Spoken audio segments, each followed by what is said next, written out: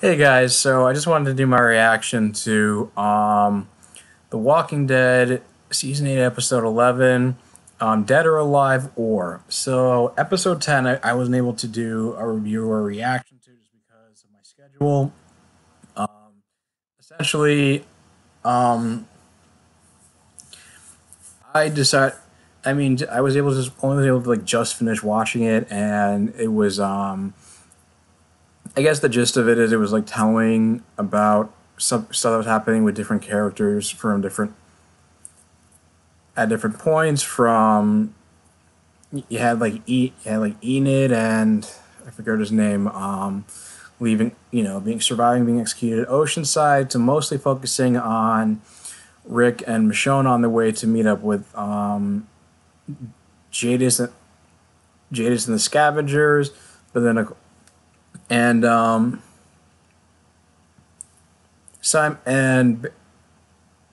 Simon and Negan have this little conversation about saying, you can't go around just like killing everybody. You like only kill one or a few, just so the rest, so other groups like fall in line. Get them to submit through fear and intimidation. And Simon, being the hothead he was, tried to go that way by going to the Scavengers and you know said that try to get them to like apologize and basically punish them for aligning with Rick, and they said it's like, okay, hand over all your guns, and then but then that wasn't enough for Simon because he said that Jason didn't feel remorse, and so he decided to start killing two of the Scavengers. Jadis punched Simon down, and he says, "No, you don't feel remorse," and so he just tells the rest of the Saviors to basically just execute everybody except Jadis, to the point where she's the sole survivor, surrounded by now zombified Scavengers. And when I guess Rick and Michonne come looking for them, they decide just to basically just leave.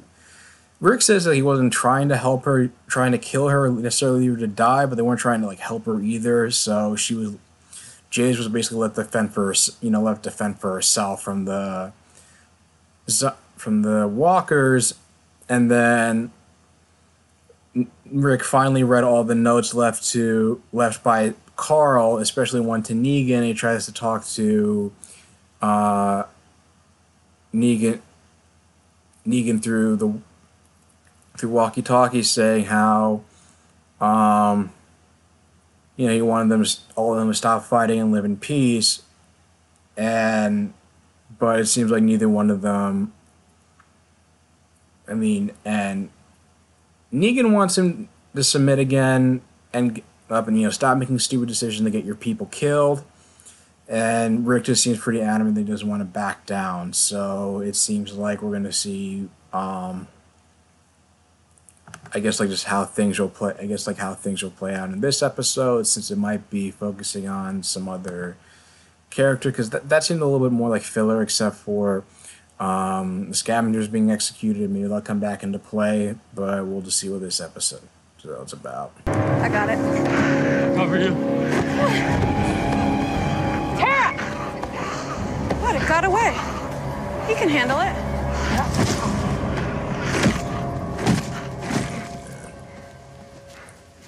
I love Tara. Hi. You aren't seriously gonna listen to him. It's too dangerous for the Saviors, so you're gonna send us? Are you kidding me? They have us boxed in. Tara has a point. Why should we trust him? He could turn on us like he turned on his own people. I didn't just turn on them. I killed them. Daryl saw it. Rosita saw it. You saw it.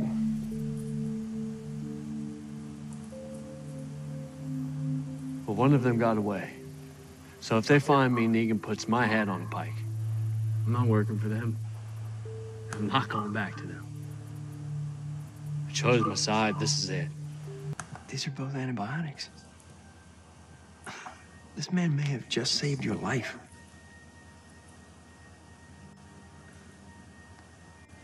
I'm not saying a word.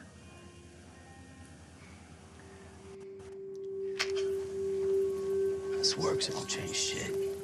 Everything I did was for Sherry. Doesn't make it right or something that should be forgiven, but it's the truth. What do you want?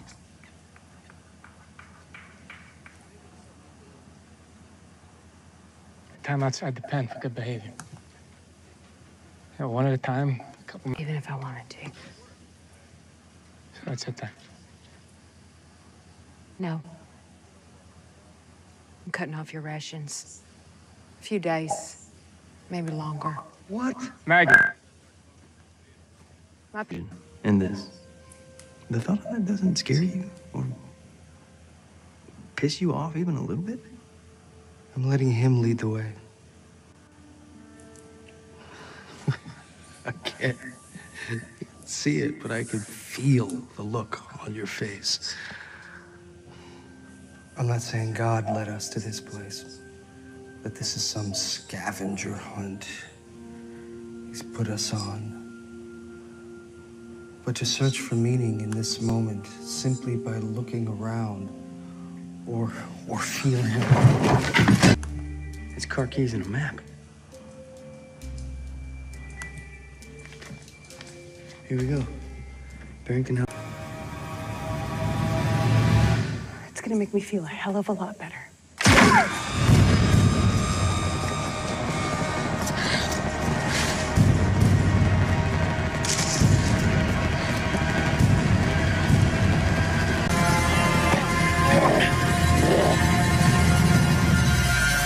Dude, for real? I got him. Okay. Steer clear. If I were them, sit closer to Burke's Pass. Good cover. Straight up shot. Yeah, lead the way, D. Really recognize you like your best.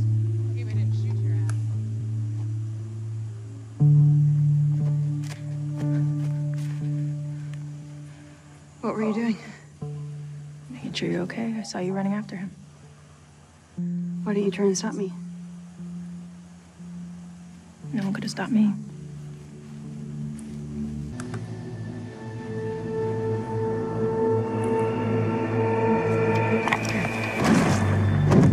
Come on, man, that's the doctor, damn it! That's our asses. Get your damn gun and get in the cab.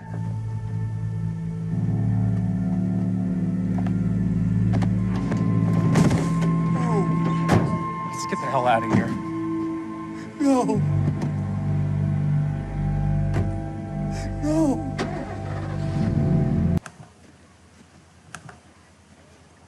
Prisoners will be taken out in pairs, under armed guard, for work, exercise, and if necessary, medical attention. You'll start by cleaning the stables. What about food? Quarter rations. Same as all of them. Smashing and bashing with this. Well, this it can just be a touch. Or a big, wet kiss. Either way, this gets you full membership, and that's what we want. We want people to join the club. Hilltop is gonna learn to toe the line one way or another, dead or alive. Some kind of shit in between. Yeah, so I'll definitely say that this episode is definitely more interesting than last week with Carson and Father Gabriel like teamed up trying to get to the hilltop and trying to get to the hilltop, and Father Gabriel still holding onto his faith, but as well as the fact that I guess just I guess being a medical doctor and an obstetrician, that Carson was a little bit skeptical, but then of course they seem to be lucked out or find signs when like they found antibiotics that could possibly help Father Gabriel, as well as find car keys and a map, and it seemed like luck was pretty much on their side until they got caught by the Saviors, and of course Carson was shot trying to kill one of them. So, of course, that seemed to break Father Gabriel in the fact that not only did he fail to escape, and also feeling that he failed in his purpose. And now, with his continually growing poor eyesight, now he's just forced to work at Eugene's new outpost. But the thing is that Father Gabriel didn't out Eugene as the one who was the person who helped them escape in the first place. The fact that I guess you had like out at the hilltop, Henry asking Carolyn Morgan, who killed his brother Benjamin, and realizing that he's probably not in a healthy state of mind. Morgan just says that Gavin was responsible, since he's the one who did give the order, that, you know, and that the buck ultimately stops with him. And I think he was already dead in previous episode, not last week's episode, the one before that he doesn't feel like he has to go on some kind of like any kind of like revenge spree. And, you know, Tara like not trusting Dwight and just wanting to kill him, completely understandable, especially considering Dwight was responsible for the death of her girlfriend Denise, and so naturally he just got frustrated and just wanted to kill her at first moment's notice, even though Daryl was telling him to basically just cool it and just wait till afterwards to kill him, considering, I mean, Daryl has some like animosity with Dwight as well. And I guess the thing, and the fact that it's like he was able to prove himself by, you know, when the Saviors had them blocked and were looking for them, and was able to, you know, to send, you know, because like they never caught Laura, she was not able to out Dwight as a traitor. He just went, you know, he was able to get back into the ranks and, you know, lead them astray and make sure the survivors of Alexandria and the kingdom were able to get to the hilltop, to the point where it was interesting to have this whole role reversal where it's like, now Daryl didn't trust Dwight and was kind of pissed at what he did, and then Tara was the one who was vouching for him now. And it was interesting, and I remember watching, I think it was an episode of Talking Dead, where somebody asked Alana Masterson if Tara could ever forgive Dwight for what he did, just because like I said, I just got into the show recently, and I didn't watch every episode of season 6. I think that the death may or may not have been unintentional. If it's wrong, just correct me down in the comments below. Or maybe it was collateral damage. I don't know.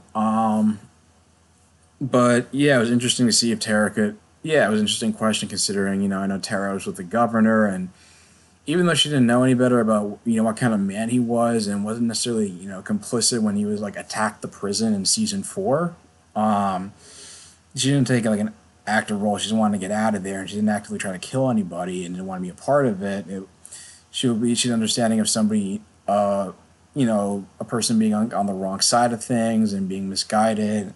But I don't know. I mean, like I said, this is like, she's never been in a position where it's like someone's been taken from her like this. I mean, and, you know, like I said, Dwight's been an enemy of Rick and his friends, and Dwight did kill Denise, so it'll be interesting. And maybe she will, if, you know, maybe she will find it in her to forgive Dwight, or maybe she'll just end up like a prisoner at the hilltop instead, but just not kill him, and maybe just like some kind of middle ground. And of course, and you also have Lauren worrying about like the rations and all the resources they have, and with you know, all the survivors from Alexandria and the kingdom coming to this one place, like their resources would be more exhausted, and they're reluctant to give any of the resources to any of the prisoners, like rations going out for work or exercise or get out on good behavior up until the very end. And and of course they just I guess they changed their minds and reached a deal with them to say the prisoners can go out in pairs and for work, exercise, and food. And but yeah, I don't know. I like this episode like a lot more. I know a lot more just with the different dynamic, how different characters were paired off and how they, I guess like played off each other, and like the role reversals I mentioned, and